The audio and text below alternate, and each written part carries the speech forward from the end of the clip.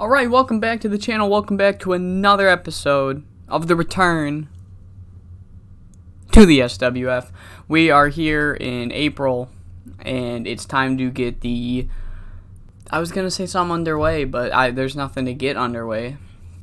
I got stuff to talk about before the actual episode, and that is, first things first, TEW held Battleground, and in Battleground 2020 will forever be known in infamy as TCW Battle Cringe.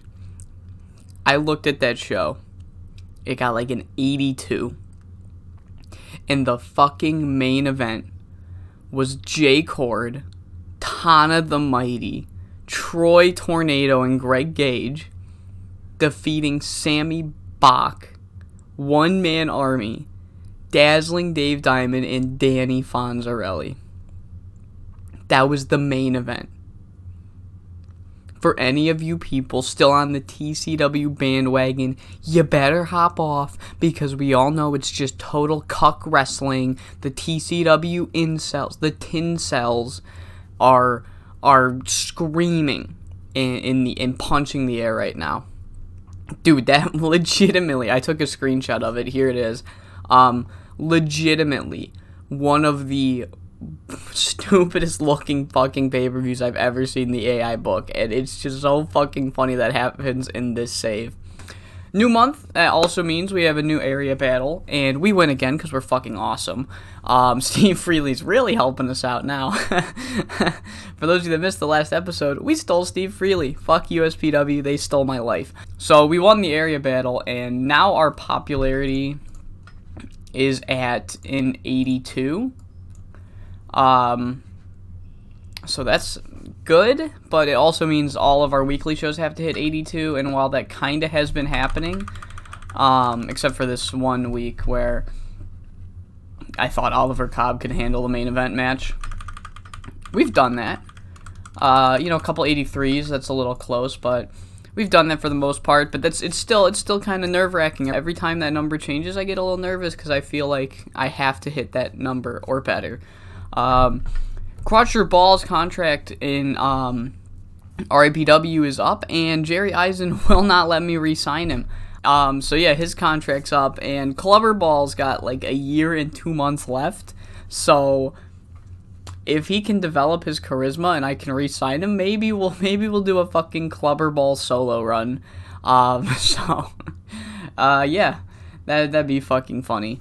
But other than that, that's all I have to talk about before we get into this edition of the Supreme TV.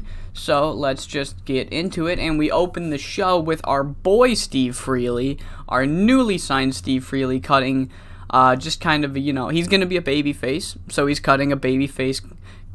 Fucking goddamn, it feels good to be Supreme promo, because he's a homer. He's like, I left.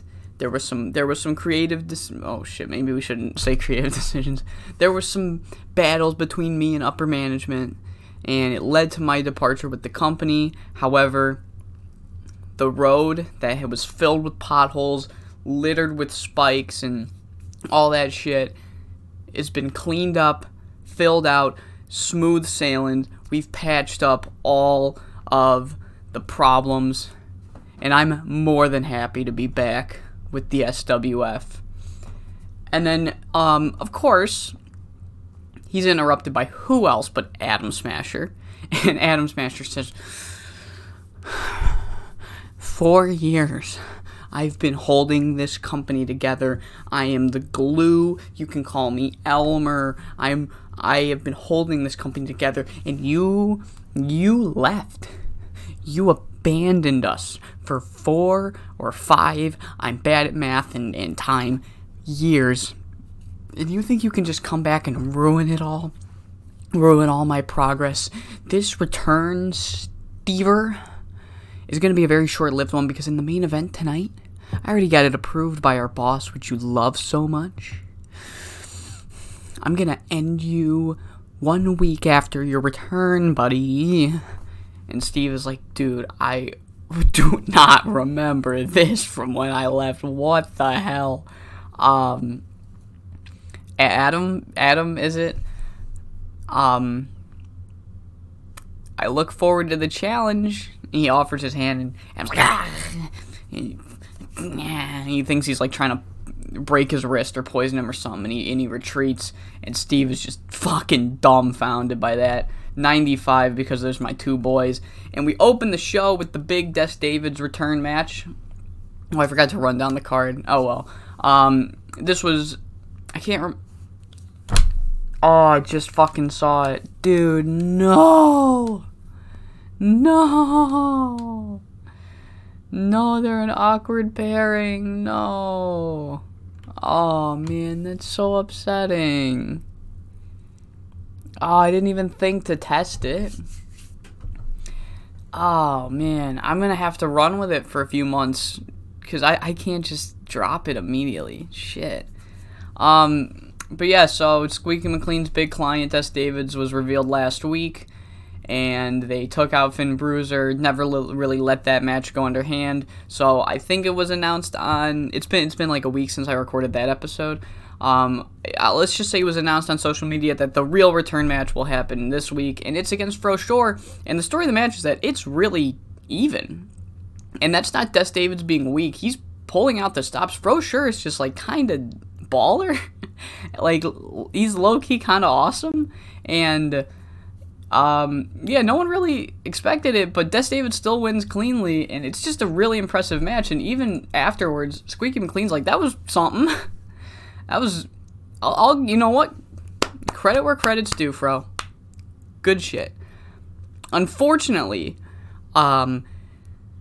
you are in the wrong place at the wrong time, because Des Davids is about to ruin your life.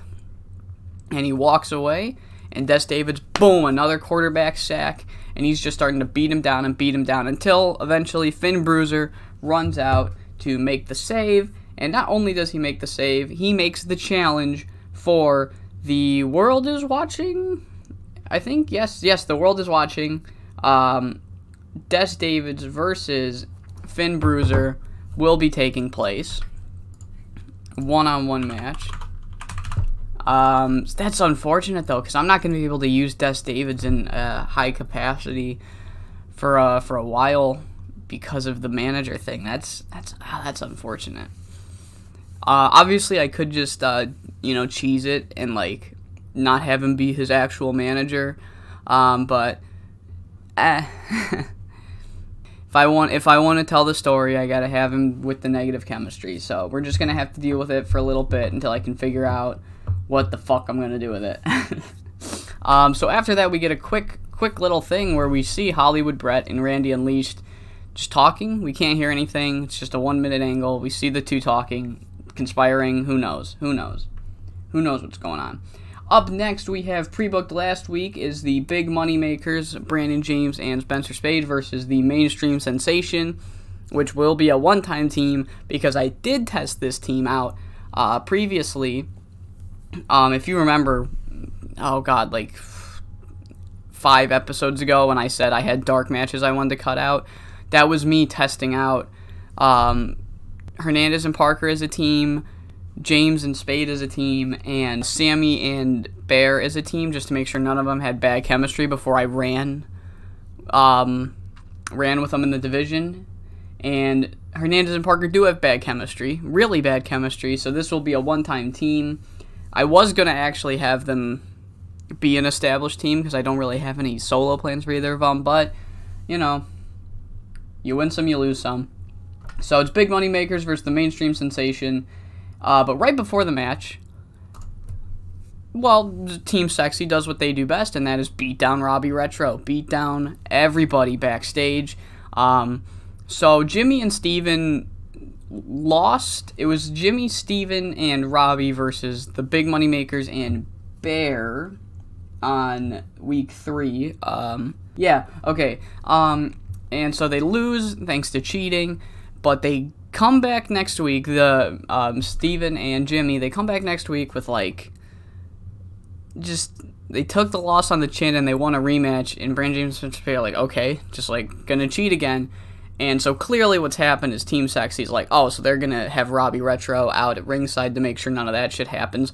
Not on our watch. And they think they've got the upper hand. However, during the match, it is Dominic D'Souza who runs out and evens the odds.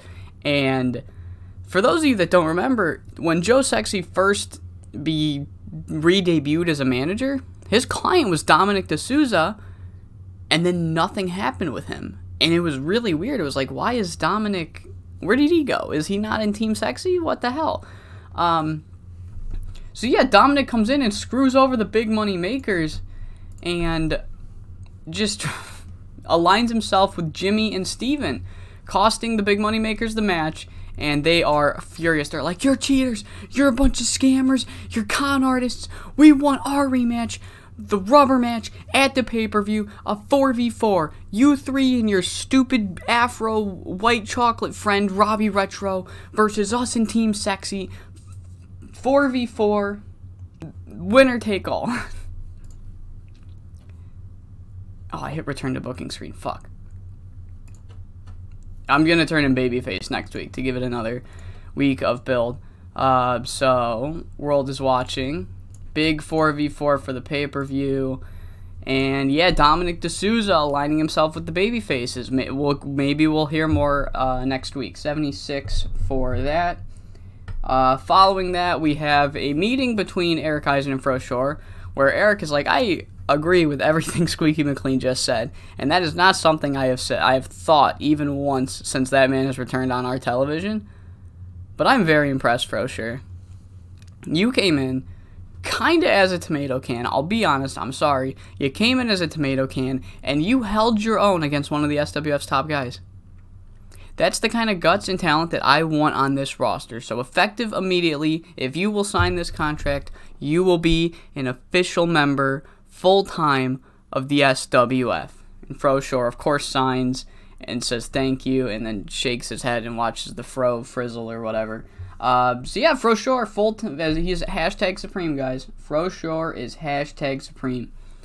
We cut backstage where Adam Smasher is just fucking losing his shit. He's like, I can't do it all myself, guys. I can't do it all myself. I got this briefcase. That's really helping my cause here. It's really helping me save the company. That's a good asset. What are bad assets? Are Stephen Freely, Rogue, and Lenny Brown. They're all forming something, I think. I think they're gonna work together. I don't know. Maybe they're conspiring against me.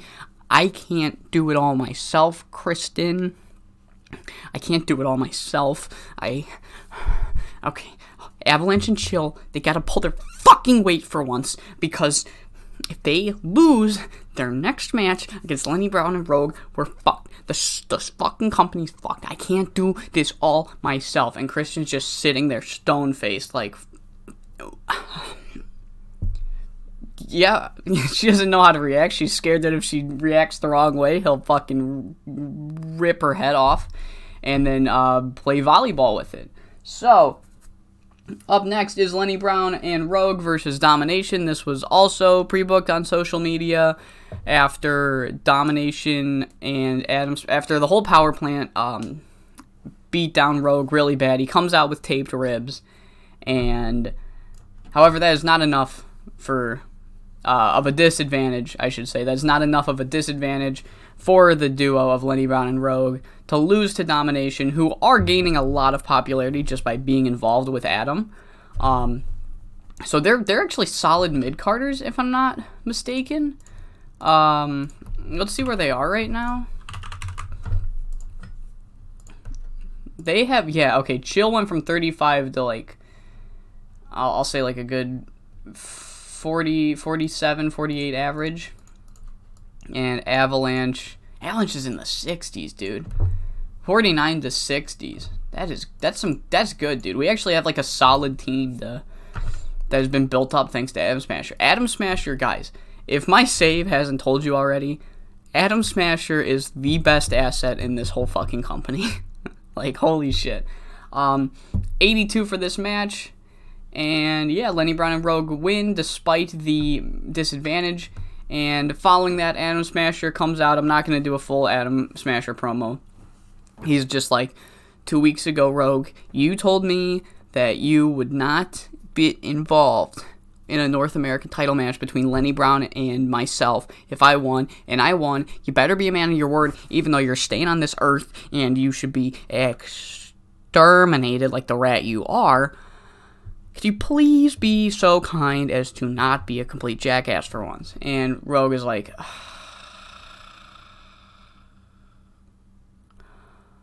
oh, this was the shit I hated doing. It's just like a meta joke on like turning face, like, fine, I'll be a man of my word. I will not get involved in your two's match at The World Is Watching, okay? Adam Smasher gets in the ring, joins Avalanche and Chill, and he's like,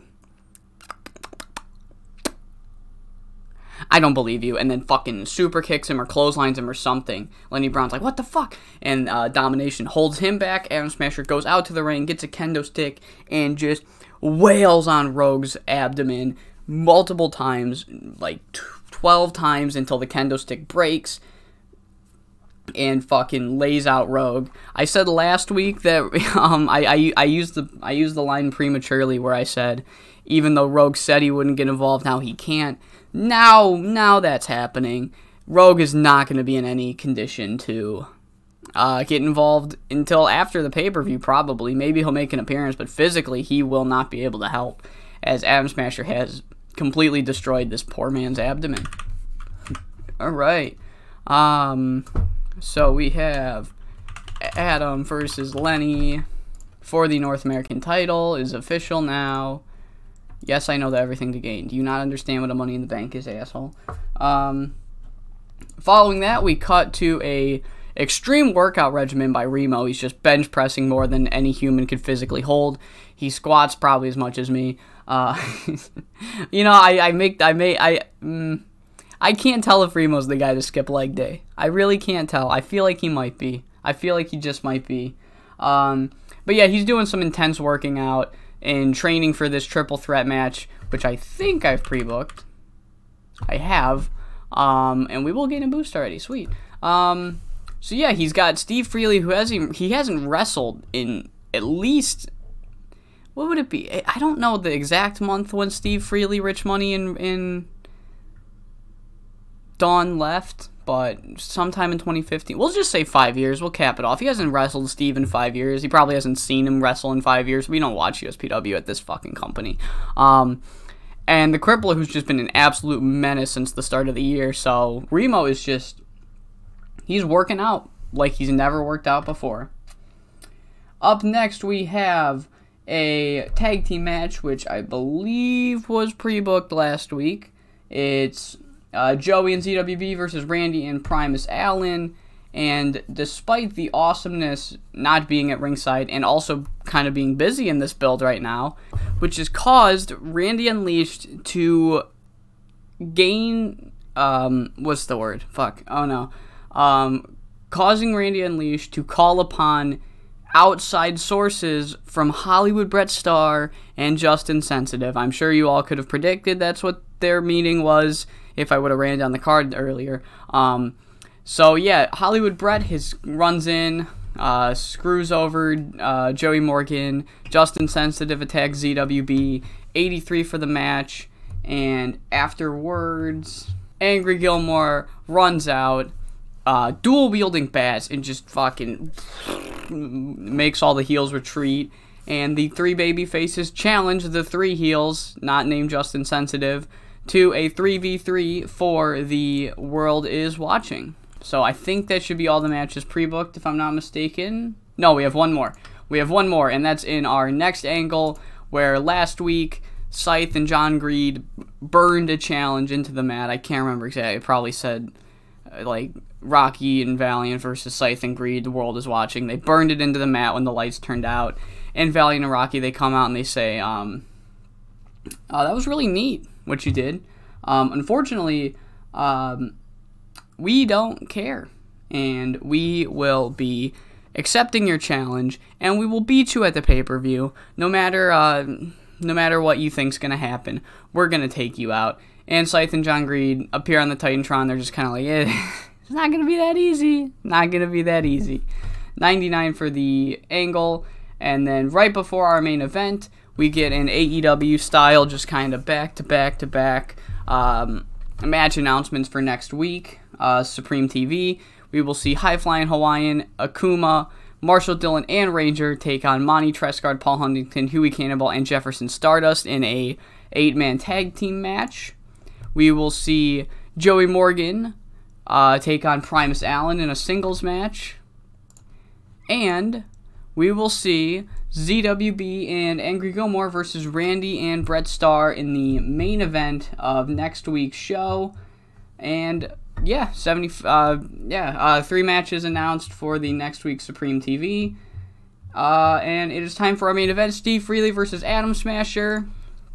I don't really have any story thing thought of in my head. This was just kind of a test to see where Steve Freely is at in the ring currently, because I haven't been able to play with him. Oh, yucks. I haven't been able to use him since like a week ago. So yeah, I thought best person to put him up against is Atom Smasher, who gets a fucking 89. And so yeah, I think Steve Freely just needs a little bit of momentum on his side, but this will definitely help as Steve Freely defeats Atom Smasher in 22-18. Clean finish. His domination are not at ringside. They're still hurting from earlier getting their asses kicked. But yeah, 79 for the main event. A little disappointing, however. Following that, Atom Smasher gives Steve Freely a warning, just kind of like hunched over, like, I got too much on my plate right now, Stevers. I'll come back to you when my schedule's free. Just so you know, you haven't bested me for good. You've just bested me for now.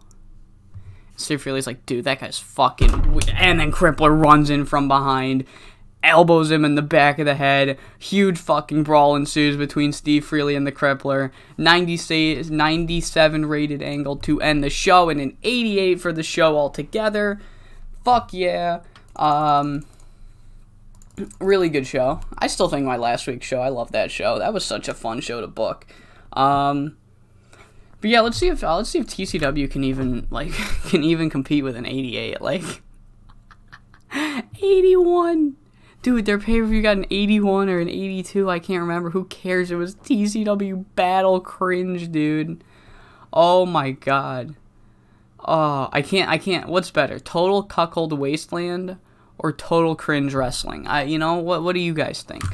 Because TCW ain't shit, dude. Get this shit out of here. Get this shit. Oh, dude, we just got Doc Hammond again. They put Doc Hammond in the main event again. We just got Doc Hammond, guys. Unbelievable. Dude, it's like they're not even trying. Are the Phenomenals Human Asshole and Mad Hawking? That's not even funny. That's just sad. They did not strike gold. The only thing they struck was a fucking nerve in my back after seeing the Phenomenals. On that somber note, that's going to do it for this episode of this the return to the SWF. I hope you all enjoyed, and I hope you all come back for episode number 17.